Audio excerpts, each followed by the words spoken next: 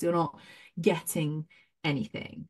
And that is why we see so many people with mental health issues. Social media drives a lot of this perpetuation of, comparison, body dysmorphia, like people feeling they're not enough, and all of these things. It's because we've so closely tied the validation of who we are as people to whether or not a stranger online thinks we're pretty or successful or likes our content. And when you get into that validation cycle, you then never spend the time internally to be like, no, I am enough. And it doesn't really matter whether Steve from wherever thinks I'm cool or Jane likes my picture, because I like who I am.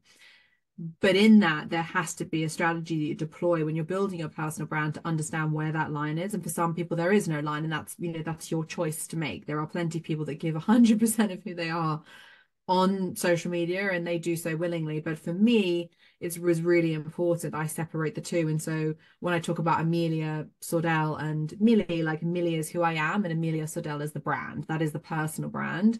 And that is like work me. You know how we all are when we're at work, right? It is Yeah. who we are, but there is like a certain version of ourselves that we bring to work.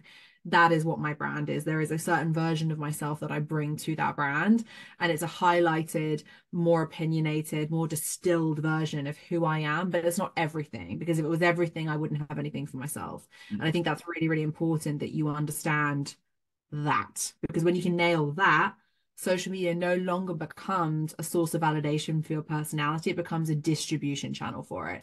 And when you can start seeing it as a distribution channel for your personality, then you start making some serious opportunities happen for you off the back of it. No, that makes sense. And in that, you mentioned vulnerability as well.